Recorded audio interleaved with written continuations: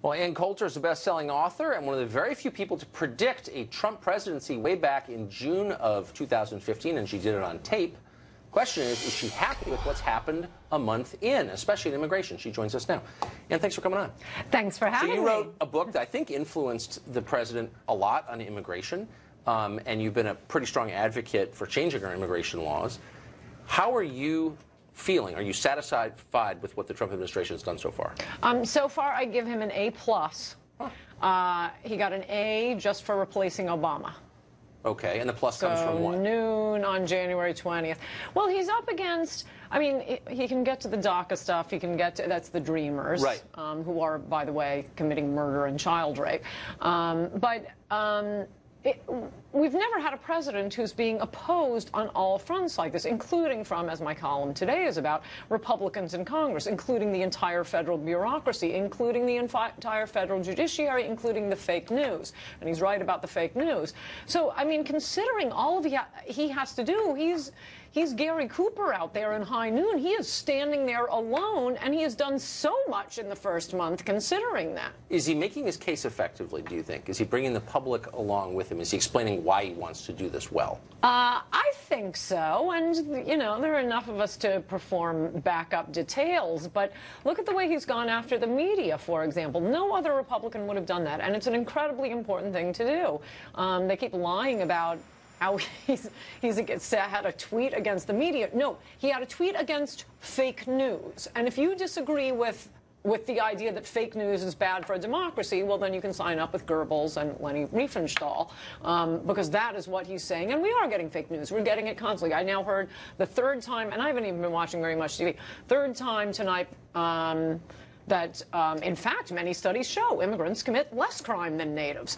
No, it doesn't. No, it doesn't. No, it doesn't. That's an absolute lie. What these phony studies do, and they're all hidden behind paywalls on the Internet. So I actually had to pay at some point to read it to get and find out what they're doing. That's one of the most commonly repeated talking points. It's absolutely a lie, which I describe a lot in Chapter 7 of Adios America, but the studies that allegedly show this do not compare immigrants to Americans. They compare immigrants to Americans who have been convicted of a serious offense.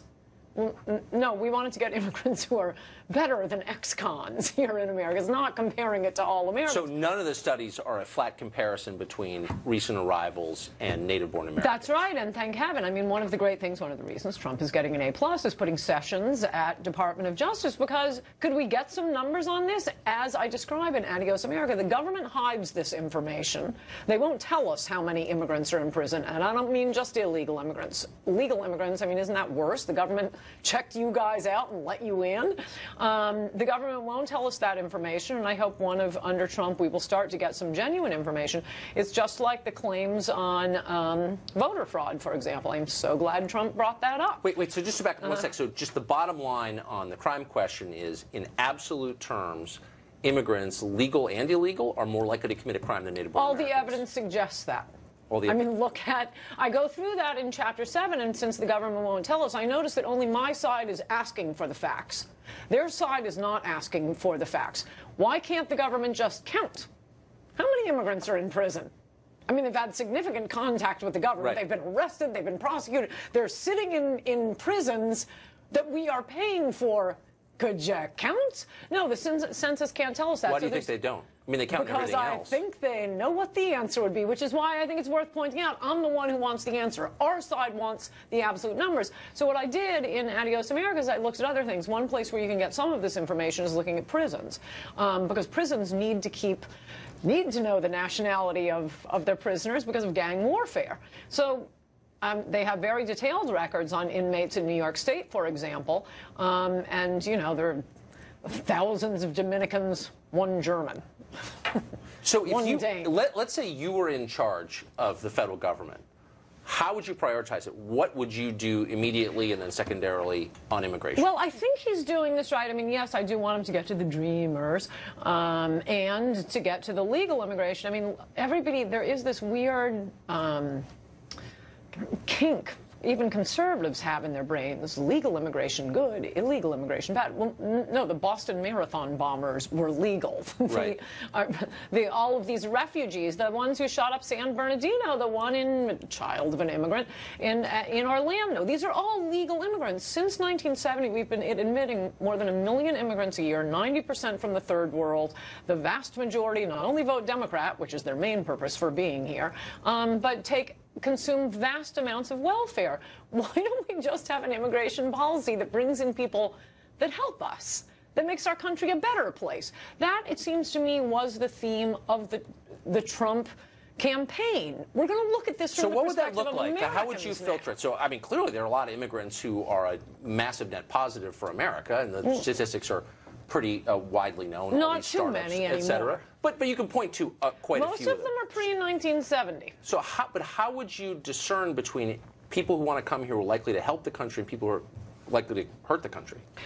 See if the New York Times wants to write up a glowing profile on them every time we do something. I mean, that's what they did on this on the travel ban that Trump did. I noticed they pulled out certain refugees. Usually it wasn't the refugee themselves. It was a parent who wanted to come here from these countries. And wow, 2 cancer researchers. So apparently the New York Times is aware that that's a desirable characteristic in an immigrant, being a cancer researcher, for example. So how about we only get the cancer researchers and the smart ones, and the ones who are going to compete for your job and my job and their jobs, and not their landscapers' job? Is there a country that does this well? Canada used to do it well. I don't think it will under Trudeau. Switzerland, you have to be there for 3 generations, I believe, to become a citizen. Australia and New Zealand. And what's interesting about that? They have a $14 minimum wage in Australia. Why is that? It's a natural minimum wage. Nobody had to pass a law. You didn't need Bernie Sanders out there. It rose naturally because they didn't dump low-wage workers on their country. Are you disappointed in anything the president has done? No. I mean, the thing there's not one thing that he's done where you thought, I think he should tweet more. Come on now. What would be the purpose of that? I love his tweets. I love them so much. It drives the media crazy. Everything. And I wrote in Trump We Trust, E Pluribus Awesome. I wrote it with Never Trumpers in mind. I understand what the complaints are with Donald Trump. But then as I was writing it, I realized, no, all the stuff that I used to say, okay, well, there is this baggage, but he's the only one who's pushing, and the only one in my lifetime to push issues that are important for America. I started to realize, no, I actually like even the stuff, even the baggage. What about his staff? Are you impressed by? They're the most impressive people. Do you think Spicer's doing a good job explaining the White House point of view? Well, no one can do it as well as Trump. But do you think he's doing relative to other press secretaries? Kind of boring. Other than that, I have no complaints. What do you think of Reince Priebus, White House Chief of Staff? I don't really know the details. He seems fine. My favorite human being is Stephen Miller, and I do think Trump should take him as his vice president for the 2nd term. Is that an expression of your lack of confidence in Vice President Pence? Oh, yeah, no, we can't have Reagan, Bush again. No. It's got to be somebody new. I mean, it could be Kobach. It doesn't have to be Miller. And Coulter, thank you. Thank you.